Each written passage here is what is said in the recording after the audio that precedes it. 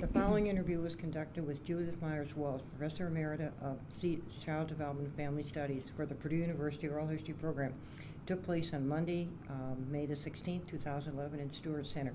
The interviewer is Katherine Markee, the Oral History Librarian. Good morning. Good morning. Thank you very much. Let's start out. Tell us a little bit about where and when you were born and your parents' early years. Okay, I was born in Pennsylvania, as most of my family was. My father was a pastor in a church, and so we didn't stay there terribly long. We were all born in Pennsylvania, but... Whereabouts in Pennsylvania? Well, my brother was born in Maryland, but I was born in Roaring Spring, Pennsylvania. It's a place with a paper factory in the hills near Altoona, so in the western part of the state. Sure. And lived there for 4 years, well, till I was 5. Then we moved to Illinois, to a different church. Was there for 4 years. And then when I was 9, we moved to another place in northern Illinois. This time he was taking a national position, and then he took a district position, and so we stayed in Elgin, Illinois until I graduated from high school. Okay. There are 4 of us in the family. I'm kind of the middle child of the first group, and then 10 years later, I had a sister. So it's that kind of configuration. My mother did lots of jobs, was more than full-time, but rarely got paid for them. So she was kind of a professional volunteer, and when she was younger, her goal was to become a pastor's wife, and that's what she became. Even though he moved out of the active pastorate in a local church, she still did a lot of things in the local church and with other things that he was doing. Right. And they are both still alive, and 85. And they're both 85, and they've been married for 64 years or something like that, and they live together in a nursing care facility in northern Indiana. So very nice. We'll be headed there. Tell us a little about high school and moving around. You had different grade school or something. I was in a couple different grade schools, but then I was in the same system. And actually, my father took his new job, going from the national job to a district job the year before I graduated, and the family probably would have moved then, but because I had only one more year of school, that was partly what determined the fact that he moved the district office to where we were. Okay. And I was in a high school in Elgin, Illinois, Larkin High School, and I studied a variety of things. Okay. I took German. I took several music classes. I didn't have a lunch hour because I was taking both choir and orchestra, and that meant that they couldn't fit it in because of when those were scheduled. So I had to eat quickly in the equipment room before I went into orchestra. And I did some things with some theater things and so on. I was involved in German club, that sort of thing. Okay. Was it a large? It was a large school at that point. It was a 3-year high school, and we had close to 2,000 students, I think. So it was a large school, very athletically. What do I want to say? A lot of equipment. And so lots of athletics. Lots of athletics. So we had a dance room, and I played field hockey, and I missed tennis because there were too many gym classes at that point, but I played badminton, I did archery, I did golf, I did lots of things in high school PE. However, that high school has now become a performing arts high school, so it's interesting how much that has changed. Yes, that's right. Oh, well, when you graduated, then what came next? Well, when I was, back up here a little bit, when I was 2, my family had its first exchange student. This was an exchange student from Germany. It was after the war, and they were bringing young men, and primarily young men, but they also brought young women, I think, from Germany to the States for healing after the war. And then after that, they had someone from Denmark, and then when I was a senior, we had a student from Germany. So after graduation, I entered an exchange program that is sometimes a high school exchange program, but because I spoke German, I asked to go to Germany, Switzerland, or Austria, and I went to Switzerland. And I assumed I would lose the year academically, but I was in a teacher's training school there. I was with mostly students who were a couple years younger, but I took all the academic subjects, except they didn't put me in, one of the science courses. I took botany, but I didn't take, I think it was the more advanced math course. Anyway, they were all in German. I would take my notes phonetically and then go home with my dictionary and try to figure out what I wrote down. It was very didactic, so that helped. But I took my first psychology-like class there. It was pedagogy.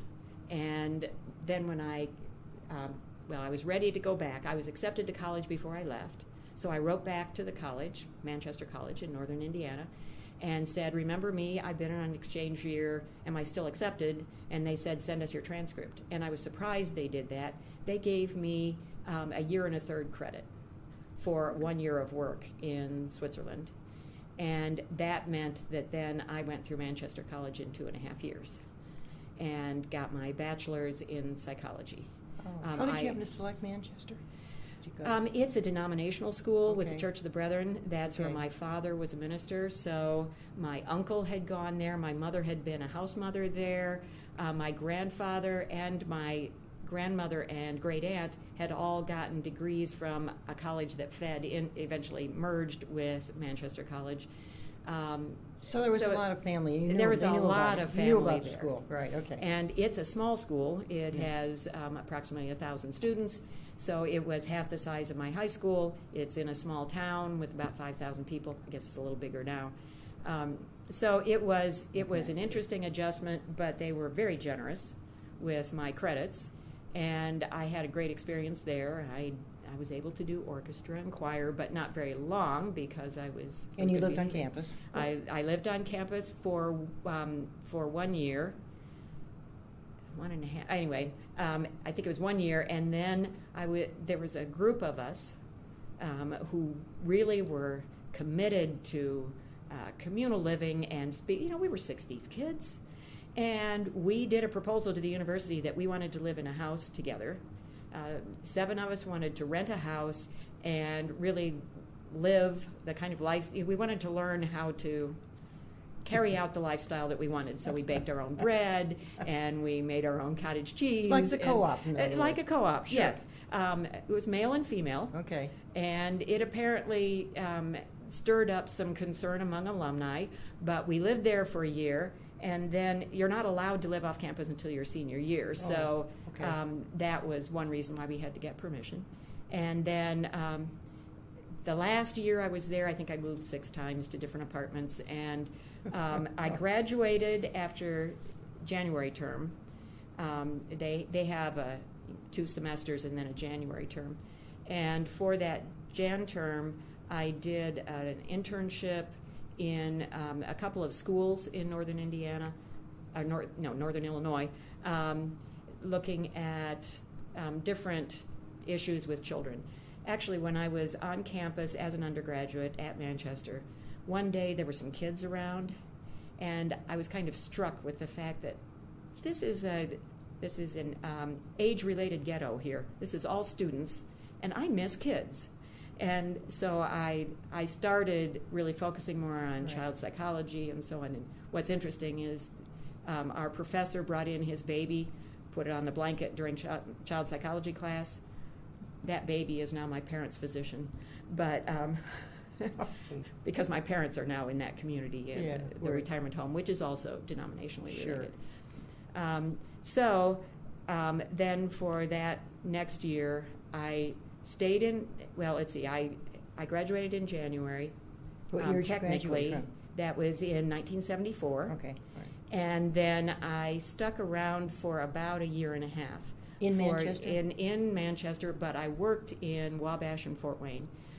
In Wabash, I went back to a home that we had visited. At that point, it was called a home for severely and profoundly retarded children. It was basically a nursing home for children with they were very needy when it comes to care. And I liked the way they handled them. So I applied, and of course I was overqualified, but I started working as a nurse's aide for minimum wage, which at that point was $1.70 an hour. And within a couple months I was promoted to director of their therapy program, which was really just the higher functioning kids. The first day I worked in that job, they had thrown all these higher functioning kids in a playroom and said, here, do something with them. I came back the next day with a list of questions saying, what kind of activities should we be doing? What is our backgrounds? What kind of philosophy should we be following? All these kinds of things. And that's when they made me director of that program. You had the right questions that they needed to answer. Yeah, sometimes asking questions gets you as far as answering them. Yeah. But this was a really interesting time because it's right around the time that the law passed that all children needed to be educated in the public school system. So here was this home with a whole lot of kids in a relatively small school system, and they had to figure out how to deal with them. Basically what they did is they went to the home and said, we will hire some teachers' aides to work with the kids. They had not been going to school? They were. Schooling was really not. Sure, I understand. Any assistance. There were a few kids who could get some instruction, but most of them it was occupational therapy and physical therapy that they were getting, and they did need more. And some of the kids could do more than they had been doing. But this happened while I was in this head of the therapy program position, and then they started hiring these teachers' aides. I didn't have a teaching degree, so I couldn't be hired by the school. So I was the supervisor for the teachers' aides. I knew a number of them. I mean, we did some creative things. I took the kids out. I took them to the 4th of July parade. We had one little boy. His only words were, "Hi, girls," probably from hearing the aides come in and greet them. But he also had very long, skinny arms, and he would shake hands. So this little kid shook hands with all the politicians at the 4th of July parade. We took the kids to the animal shelter. And some of the autistic kids were more interested in the gravel than they were in the animals, but that was fine. We took them to the local pool, and we took them before the pool opened, and they had a waiting pool. We had one child who was post-tetanus, who couldn't talk, couldn't move much, but clearly was with it a lot more cognitively than anyone could quite get into. We put him on his stomach on a life raft, and in the waiting pool, he could use his good right arm and push himself around. He loved it. We took him out. One of our male aides took him out, took him back to the dressing room, and the other kids were starting to come in. And here was this African-American kid with all these constrictors, shivering because he didn't want to get out of the pool and loved it and was cold. And one of the kids who was coming into the pool said, "What's wrong with him?" And the aide said, "Oh, nothing, he's just cold." And I'm thinking, what did that kid think was going to happen to him when he got cold? But anyway, we really tried to normalize these kids in the community. Give them some exposure. That's right. This was a for-profit institution, and there were various issues that went on. Some of my friends worked there. They were trying to unionize the group. I was brought in as management and told to squelch the union. I mean, there were these political issues going on. I pushed. I had the first parent meeting. They had never brought the parents in. Most of the kids were wards of the court. But I invited the parents in, showed them a slide set of their kids, played Carole King's Child of Mine, had all the parents crying. But it was a great way to talk some about what we do with their kids and so on. And they didn't get much involvement in the home. No, many of these parents had been told, put your child in a home and forget you ever had him because he'll never do anything. And many of the kids did much more than the doctors had predicted. This was an early point in the mid-'70s when it comes to understanding special needs. Working with the child. Yeah, one of the sets of parents had 2 microcephalic kids. The older one was now in school and walking. They had placed the younger one.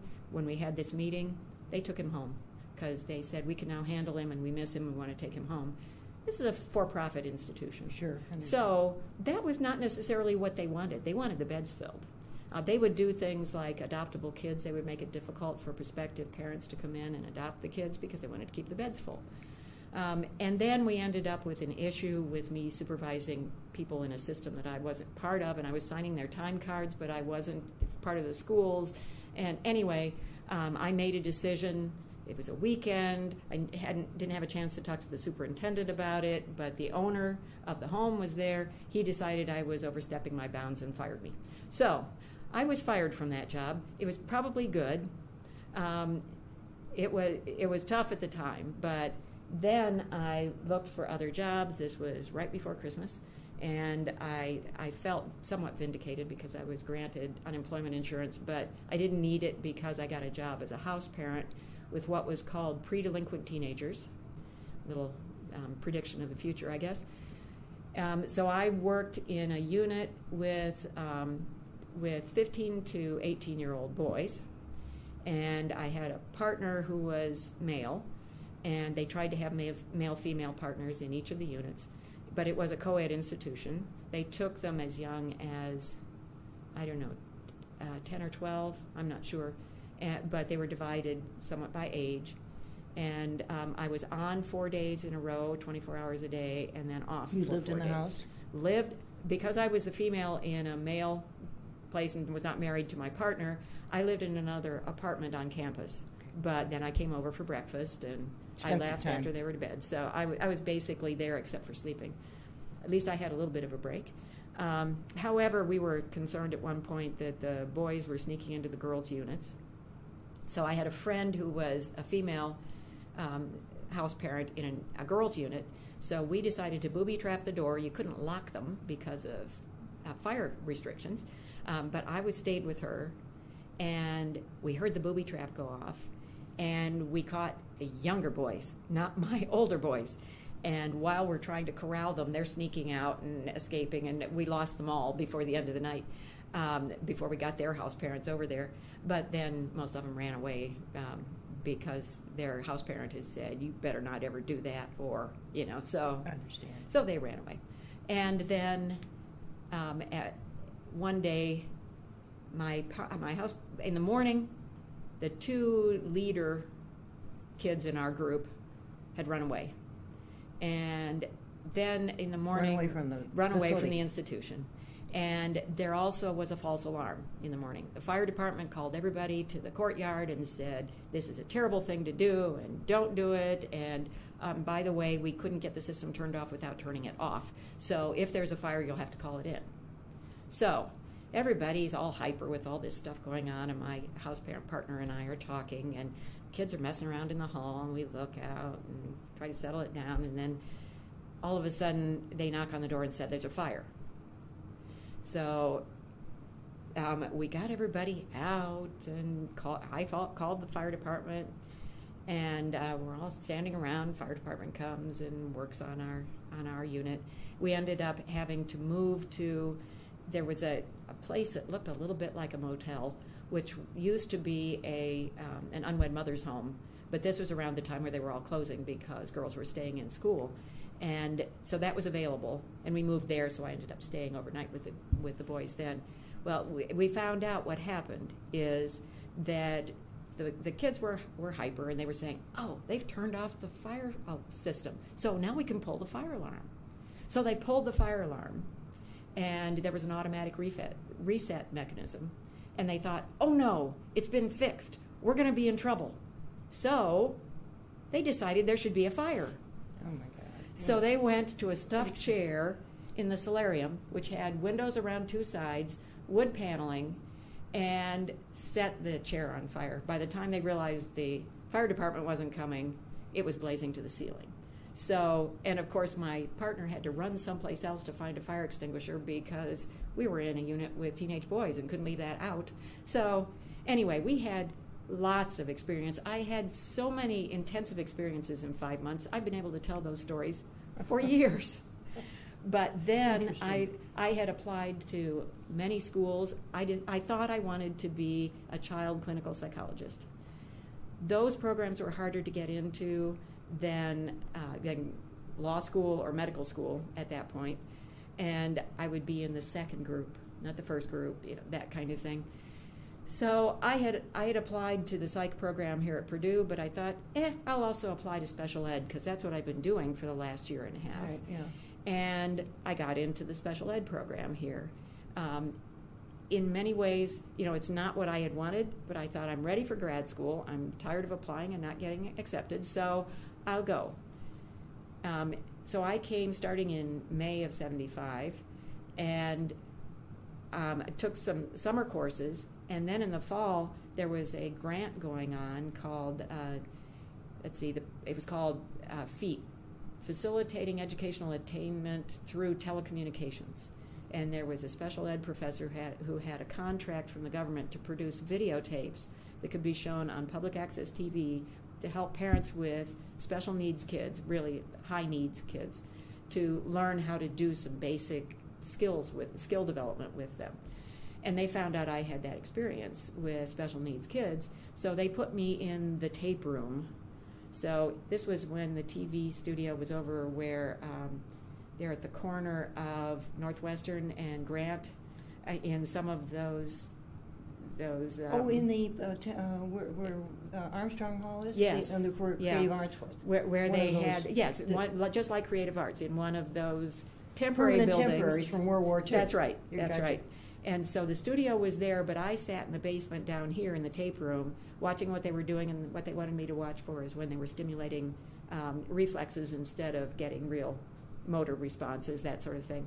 And I ended up doing writing with it and so on, and they basically hired me full time.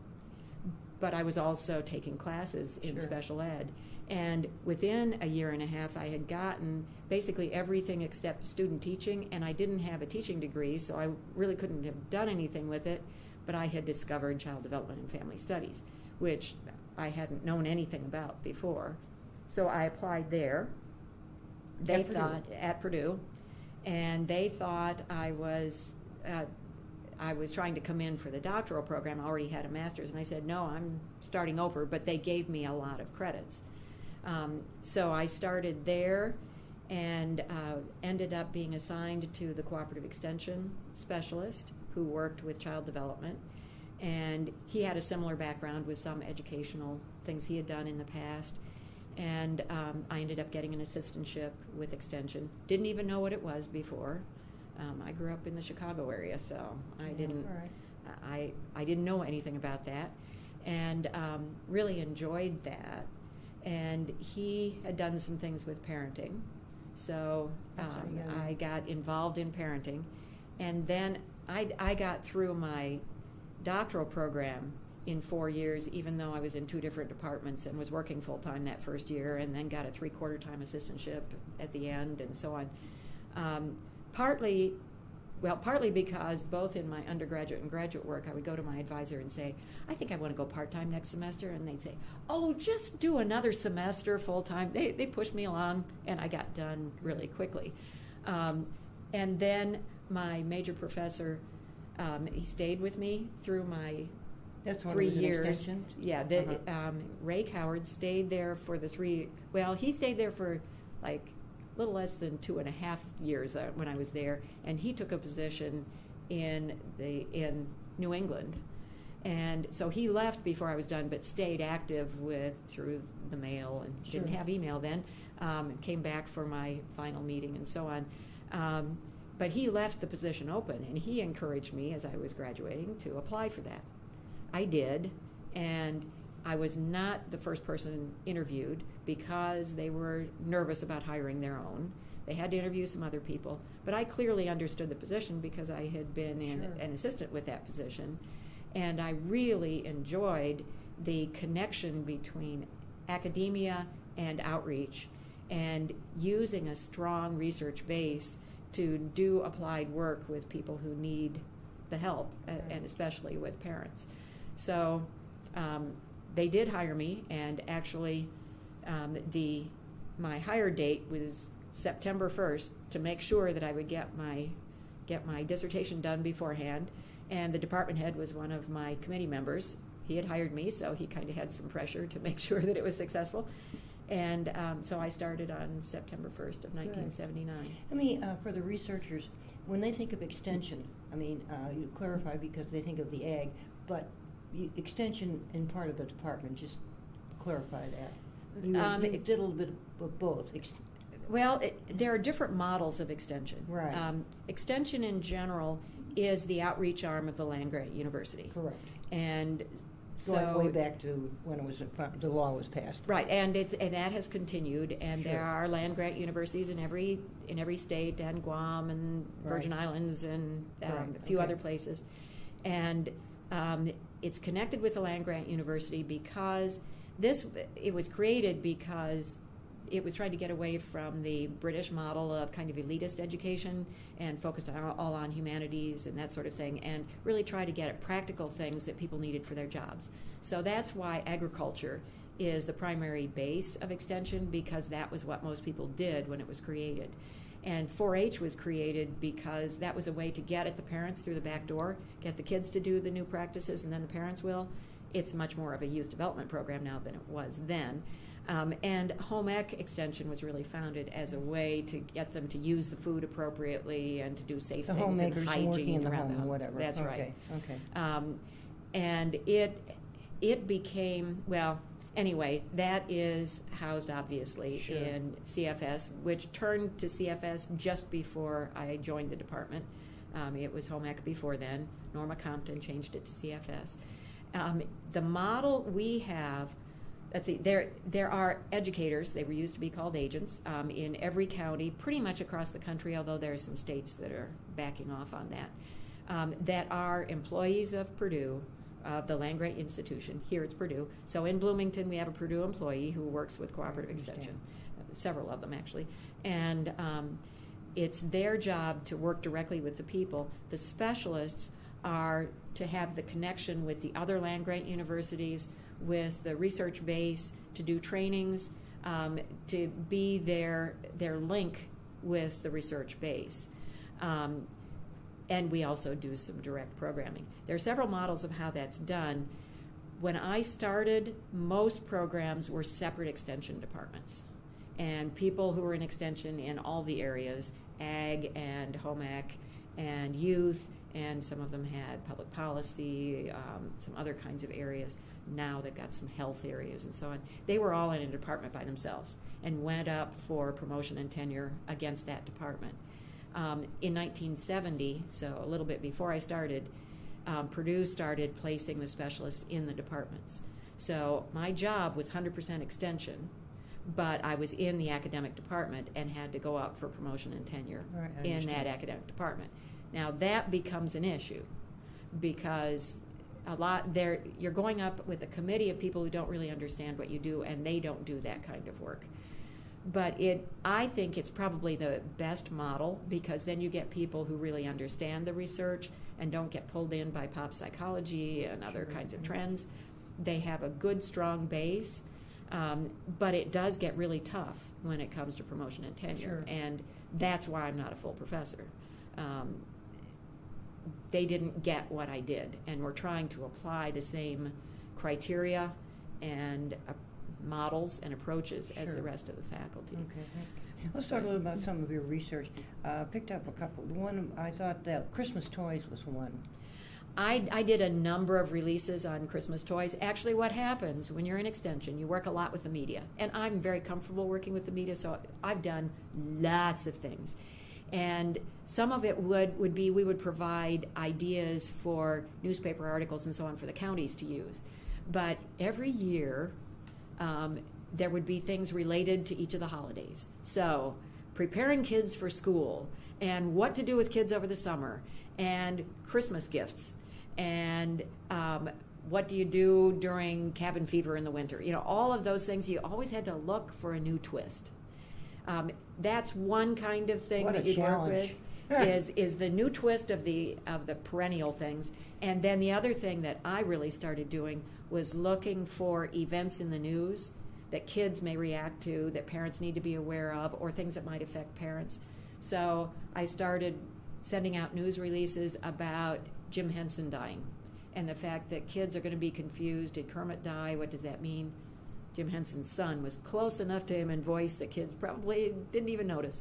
And the shuttle blowing up, and those kinds of things became things that I would send out news releases. I did my research. I know you've done those, and there's a need for it, and you get right. They would come to you, or then a little bit of both. Sometimes you anticipate that. Well, we were told as extension specialists that we should try to take the initiative to do some news releases.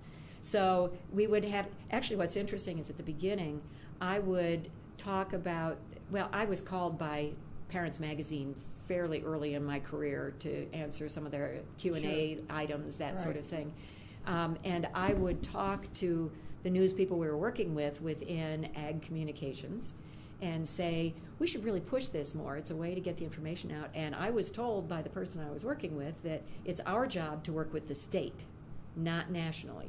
So we don't do that. Now that definitely changed, Sure. but obviously all our borders have changed.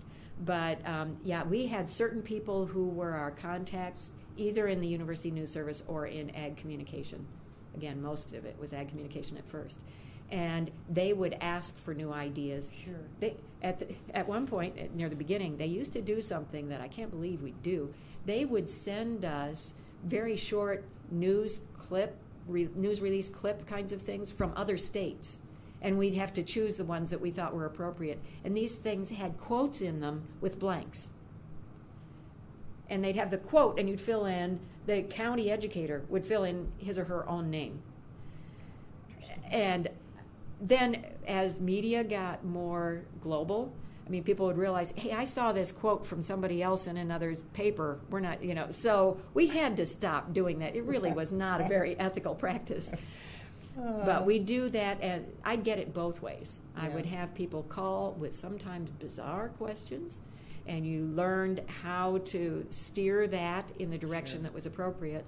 And I ended up then doing some trainings for colleagues nationally and locally about how to deal with reporters and how to, well, I wrote some articles with some colleagues about using mass media.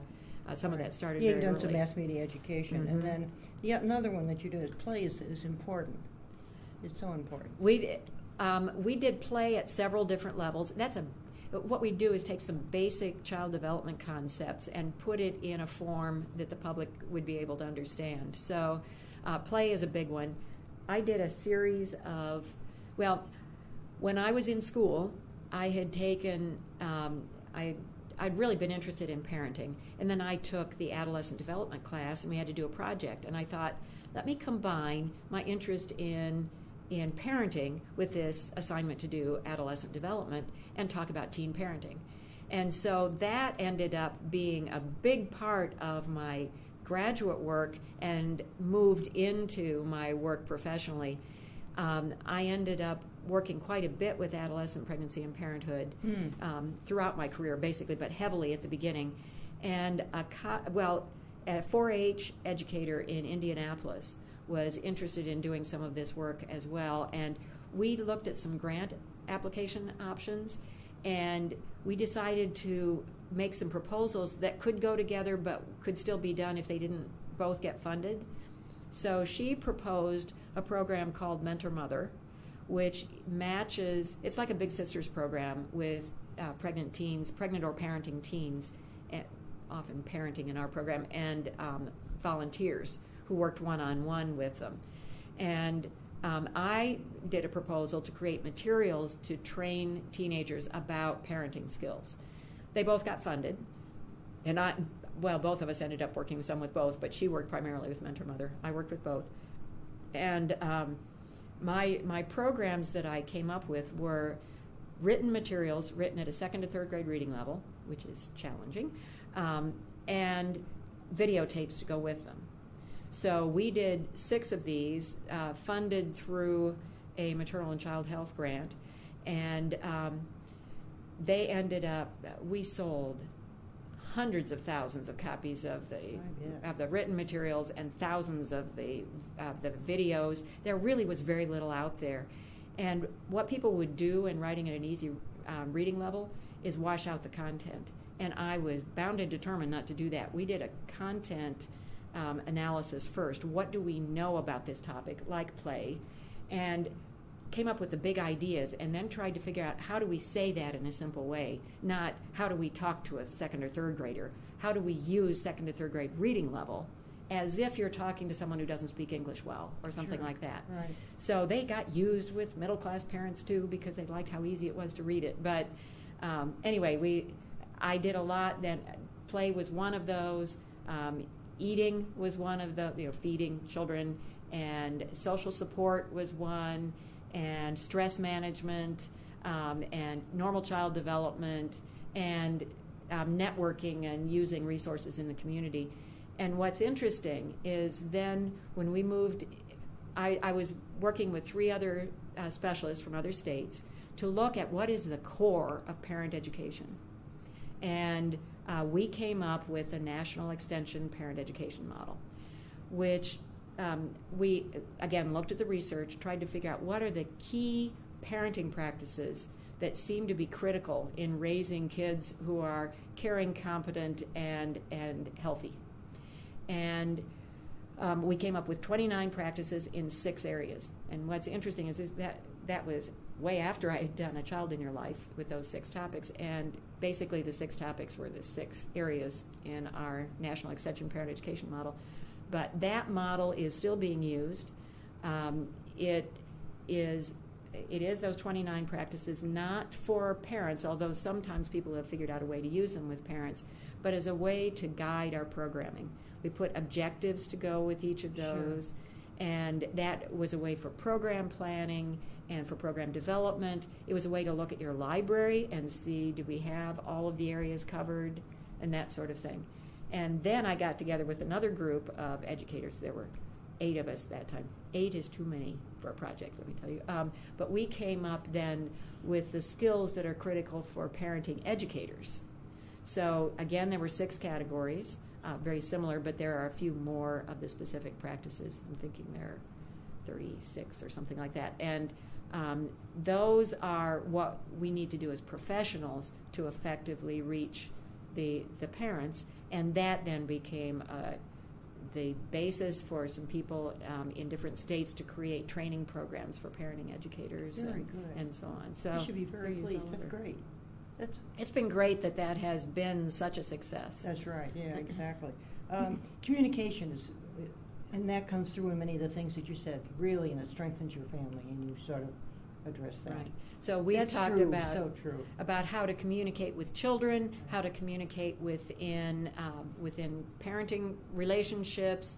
I think communication is important as professionals dealing with the people that you're educating. So the basic communication skills have been, it's so easy to apply them across many different settings. All right, which you've been able to do. Right. Now, your couple of your books, that Young Peacemakers Project book, that's pretty good. Two college friends and I talked about, our denomination, the Church of the Brethren, is one of the traditional peace churches, along with the Quakers and the Mennonites. And we had been raised that way. And actually, I was very conscious of the fact that this is a public institution and tried to keep some of my personal inclinations kind of aside and do kind of a more general, neutral education, but providing a number of options and so on. But then I started getting asked to do things with nonviolent parenting and that sort of thing. And I discovered that people were very interested in that. So I started incorporating that. And then these college friends and I talked about what about putting together some of our ideas. Both of them were in early childhood education. And let's put together some things that help parents educate their children about how to be peacemakers. So we started to create one book, and they said there are too many for one book, so we split it into 2. We ended up going with a denominational publisher, but it got picked up by national early childhood publishers, and we came up with activities for 3 to 10-year-olds. I just taught a course actually at our seminary a couple years ago, and I made our book one of the textbooks, and it was a little sobering to find out you can now get them on Amazon for a penny a piece. Obviously used, but anyway, they did sell very well, and the activities are still fine. Some of the introductions to the chapters are quite dated, considering that was in the 80s. But one of my friends was an artist, and she drew the pictures for it, and the other came up with a lot of the ideas. I did a lot of the writing because I had more writing experience, but that was a really fun project. Yeah. We got a letter from one teacher saying, "I've never had so much fun teaching as when I used your book in the classroom." And that's the kind of things you like. I'd love to hear that kind of thing. Well, and the other one that you did, that Family as Educators for Global Citizenship.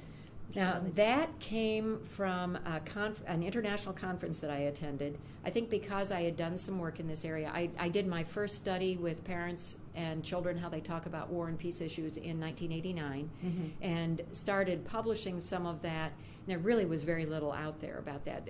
There were a lot of things about how children understand the topics, but they never involved family issues. So bringing that in changed the focus. And Robert Rappaport, who was actually from the States, from Harvard, had moved to London, and he was doing a number of things on families and society and that sort of thing. He was pulling together an international conference related to the International Year of the Family in 1994. And he was inviting people to come to this conference in Budapest. And I was one of the people he invited. So he had about 30 people from 20 different countries. And we decided that we wanted to try to do two different things as a result of that conference. One was to create a volume that presented all of the ideas, and Robert Rappaport, and the things that went behind his thinking before that, I think. So Robert Rappaport was wanting to write that, but we wanted a compilation book that came out of the ideas of the different participants. I offered to help do that. The other person who offered to co-edit it was from Budapest and actually had been a visiting professor in our department, so I knew him, and that really helped. So I was working at this, but, well, there were fax and email really made a difference. It was not as smooth as it is now. Obviously, we didn't have Skype. There were not those kinds of things available that would have been wonderful. But we did pull together 30 authors from about 20 countries. Because I was the English speaker among the editors, I ended up doing a lot of the editing, and it took us 6 years because we'd lose people, and we're really trying to include as many people as possible.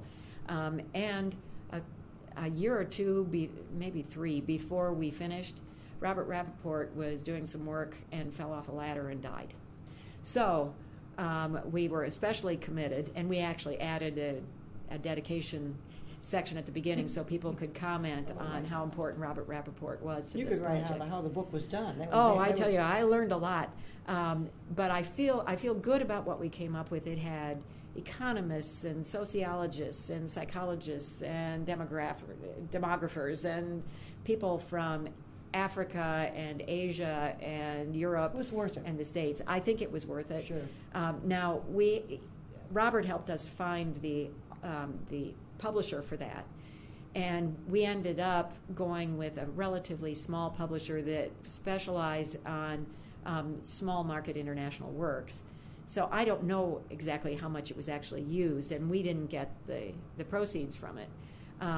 But it was interesting because it was a British publisher, and we had to use British guidelines and produce camera-ready copy. So my secretary learned a lot, too. She was wonderful. And the one typo I found is in my chapter, so I guess that's good. But that was a really interesting thing to look at, and that kept broadening my thinking about these issues. The internet for that International Year of the Family, did you do anything special? Did you have any special programs or anything here? Or? We did several things. We did, for the original year, we worked with a lot of the counties, gave them lots of materials. I had some students produce some materials that they could send out and use. I actually went to another conference related to the International Year in Costa Rica, so I had some connections and ideas with those people. That was at the University for Peace in Costa Rica, which is supported by the UN, but actually primarily by Finland and some other Scandinavian countries. But that was also a really good experience. But we created newsletters and activities, and we collected all that information. I was part of the International Year of the Family Planning Group with the National Council on Family Relations. So we had a number of things going, and then with the 10th anniversary in 2004, we sent out another round of things to newsletter ideas, things that people could use. I did state fair exhibits related to it, and so on. Sounds good. Yeah.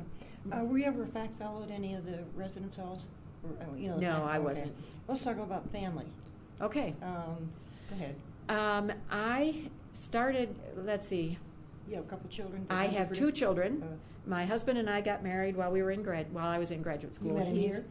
I met him actually in Manchester, North Manchester, Indiana, when I was in school. He was not a student there, but he was a good friend of one of my fellow students there. And he followed me down here. We got married when I was in graduate school. And then I got pregnant a couple years into my job here. And it was interesting being in a Department of Child Development and Family Studies. When you have a child, I would have some fellow faculty members. Well, I took my daughter along to work the first 6 months. And that generally worked very well. There were a couple people who were uncomfortable with it, but in general it worked really well. I'd have faculty members knock on the door saying, "I'll take her," and they'd walk off with her. And somebody found an old baby buggy in some of the closets around the preschool and brought it up so I could put her in it in my office. When she started rolling both ways, I thought, okay, now it's not going to work in here anymore. She's going to roll under the desk or whatever. So I started her in childcare at that point. But we put her I had put her in the infant lab in both morning and afternoon programs. So I did have some times when she was taken care of by someone else. And then almost 4 years later, when I got pregnant again, I brought in my secretary and my primary colleague, who was the other extension specialist in our department, and told them I was pregnant. And my secretary said, "I just got my pregnancy test back," and so my secretary and I had girls who were 2.5 years apart, and they were both in the lab school. They both looked the same. They'd trade name tags and confuse the staff, and then we ended up having boys 15 days apart. So she, as a secretary, could not continue with 2 children in the job and decided that she wanted to stay home. So she provided child care for my children then, and that was very handy. That worked out well. And I remember the county educators saying, well, what was interesting is I started parent education before I had children. And, for example, I would talk about adolescent development. People would say, "You're barely more than an adolescent yourself." But then when I had kids, then my introductions would be, and she has a child, so she knows what she's talking about. And then when I had 2, then I definitely, then they'd watch me. I became a target of, I'm supposed to know everything, I'm supposed to handle it great. But that's when I started talking about how to deal with that pressure. And a lot of it was how to do parent education before you're a parent. And I would say, if I had 100 kids, I wouldn't know yours. My kids are unique. Your kids are unique. I know some things, but you know some things, so together we'll try to find answers. And that was my primary philosophy. Right. Did your children, did they come to Purdue? No, Oh. Neither of them did. Okay. My daughter went to Manchester College Okay. and stayed there for 8 years because she worked as a hall director and then in admissions afterwards. My son was really interested in art, and Purdue is not the main place to do art. He had a very good scholarship to the Milwaukee Institute of Art and Design. Oh, that's wonderful. So he got a degree in art. My daughter got an undergraduate degree in psychology with the same advisor I had, and a minor in music, and then did those other things. They both have moved to New York City and live together. And he is actually building Velcro display boards, almost art. And my daughter has a master's degree in school counseling, but the schools are not hiring in New York City. They've got a freeze on. So she is working as a personal assistant to George Soros, the billionaire. So she's getting some very interesting experiences. Sure she is.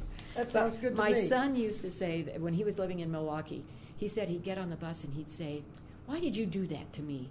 When I get on the bus and I see people interacting with their kids, and I keep thinking, they're not doing it right. And they should be." He said, "Why did you make me think about those things?" A couple of awards and honors. That Lilly Endowment Leadership Education Program, and then the Sagamore, which is nice. Actually, they're connected. Okay. Oh. Well, the Lilly came before. But it was at the end. Yeah. It was at the end of close. that. Yeah, sorry. Lilly started a program. Do they still have this? No. For the researchers, you might just, what's the type of the program?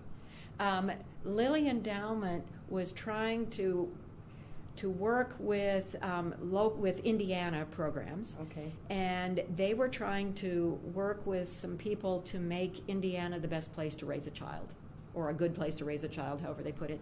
Uh-huh. And they were working with the Center for Early Adolescence in North Carolina. And what they decided to do is locate some people who were leaders in youth education, that sort of thing, across Indiana, and train them in the basic curricula of the Center for Early Adolescence. So they had one round, and then the second round I decided to apply and was accepted. So for that, we were trained in a lot of these early adolescent programs, some for parents, some for schools, middle grades education programs, and that sort of thing. So we had intensive training, all paid for by Lilly. And where was the training done, here? Or it was done in, most of it in Indianapolis. Lilly handled the training? Lilly hired, they had the grant, they they kind of okay, hired the people to do that. To do the training. And actually at the end of, I think there was a third round, but at the end of those, that's when the Indiana Youth Institute was founded. So this kind of led up to the Youth Institute being founded, and a lot of the same people were involved. And actually, there's a time capsule that some of the fellows contributed to, and I think one of my books is in there. So it's really Lilly trying to jumpstart some stuff. And what happened then was at the end of the second round, they submitted the names of all the fellows as Sagamores. And so this was kind of a group Sagamore, but it was Evan By. And well, how did you know when you went to the event that this is what you? No, we got. But you know about the award? Did some people don't even recognize what the award is? Oh, I knew what it was because of seeing other people here at Purdue get it and so on. So yeah, I did know what it was. Okay. And it was an individual honor, but it was really more of a group honor. So. But you got it. That's but we got it. Yeah. Right. Yeah. Okay. Got a Purdue tradition that you'd like to share with us, and an outstanding event? I'm not sure. There were some departmental things. I was really impressed when I first started. There were things with that department that meant a lot. The fact that I was a student moving in as a faculty member, the department was great for that at that point because I was treated as who I was, not as my status. Part of that was because our department had split not too long before that. At one point, we were moved from home ec into HISI, and then there were all these political things that you don't need all the details of that. And we got moved back, and we were moved back. Half of the people went to psych, and half of the people went to CDFS, or stayed in CDFS. And that kind of decimated the department, so they hired lots of new assistant professors. So we didn't have enough senior professors to have our own primary committee when I first started there. And that meant that there were a lot of young people just starting out, and they were very flexible and energetic and all that sort of thing. So it was very collegial and not very competitive. And that meant that we were a great place to work, and I think it still has a lot of that because we're dealing with human issues. Right. But it was really very much that way at the beginning. So we would have parties, and the students would be invited, the graduate students, not the undergrads, and the secretaries and the faculty. Secretaries from other departments would come to work there and take a pay cut because it was such a great place for secretaries to work. That kind of collegiality. We're all on the same level. We're all working together to accomplish the same thing and make a difference with families. That was something that meant a lot to me. Sure. I think there are a number of fun things, but a lot of it I've been observing more at a distance. My husband goes to all the sports stuff because he's taking pictures there. Sure. And I think he really enjoys some of those traditions and. That's nice. And I really like the commitment to the land grant mission, and the fact that I can be here and rub elbows with people who are astronauts and be contributing in a different part of our lives. Sounds good. How about an outstanding event? Can you think of one, or it doesn't have to be one? Can be more than one. Yeah, I should have thought more about these ahead of time. That's all right. Outstanding events. There have been some special events. My retirement reception was really fun. Okay. Brought in Tell us some. about that. My secretary really was in charge of it, along with somebody has to a couple be. other people. And You just don't come to work and say we're doing it, right? And she's wonderful. I mean, she has been my colleague in many ways, not just my secretary. I would give her things that are just ideas, and she would create something much bigger. So she was able to, well, she brought in 6 or 7 people to talk, and she set up 4 tables plus some floor displays of all the stuff I have created. She wanted to make sure everybody saw everything that I had done, many of which she had laid out and done a beautiful job with. So that was a fun time to reflect back. But actually, the event that we really ought to talk about probably is September 11th, 2001.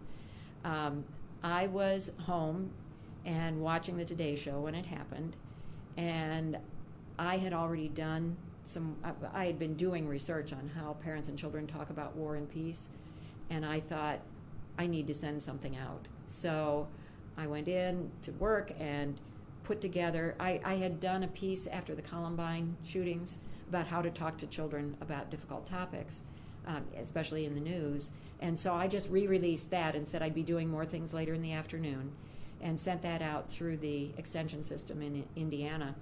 And Ag Communications got back with me and said, we want to create a website. So I went and spent the rest, I realized I didn't eat breakfast. It was that kind of day, and I thought, oh, I better eat something. But I went and sat in the Department of Ag Communications working on some things. We got the website up before drive time that day, and the next day there were 6,000 visitors to the site. So that became my life for at least 2 weeks. I had constant phone calls. We had to put the website up and say, you're free to use this as long as you quote us and so on, because everybody was calling asking for permission. And I did nothing else. Luckily, I was not yet teaching at that point. I was not teaching in the classroom. So that really defined much of what I did. Eventually, then, that website, it became the #1 site, partly because my secretary knows how to optimize search engines, but it became the #1 site when you looked for children in terrorism. And it was linked to senators' sites, it was linked to schools and to religious institutions, and just all over. And I got a call from Mongolia about that site. So it was international, and it just and time hit the was fan. Right on the. And being able to do it right afterwards, Right. I think it was really wonderful that I had that support system that wanted to create that. Right. So that was really a big part of what defined what I did. Then when another big event that happened, which was not necessarily, it wasn't my doing, and it wasn't necessarily what I would have chosen, but when with Martin Jischke's push to get professors in the classroom, and other things going on, they came to me and said, you're going to teach. I had never taught in the classroom. I had spent 24 years with a full-time extension appointment, except with some grants now and then. And they told me you're going to teach in the classroom. So what that meant, and they said it's half-time, but gave me a full-time assignment for a tenure-track person. So it really got hard to do the extension work. I tried to incorporate it. It was a huge shift in my thinking, because teaching parents and families who choose to come to the program, can use the information immediately and want to do it, that's very different from students who don't even know what the name of the class is. They just know they're assigned to be there. I tried to spark their interest in outreach, and I started doing some service learning things, and so I'm trying to connect those parts of my life. But that was never my primary calling, so that was a little rough. Okay. What retirement activities? What are your plans? Well, I'm still adjusting to what I'm going to do. Okay. I am doing some consulting. Because it's so yeah, soon. it's only been about 8 months. Yeah. We will be moving to North Manchester, Indiana. We bought land there, and we'll be building a home. We bought land several years ago with some friends. It had been in the agricultural set-aside program, so we planted 10,000 trees on 20 acres about 13, 14 years ago, and they're getting decent size at this point, so there will be 3 or 4 families who will be building there. one couple has already built there.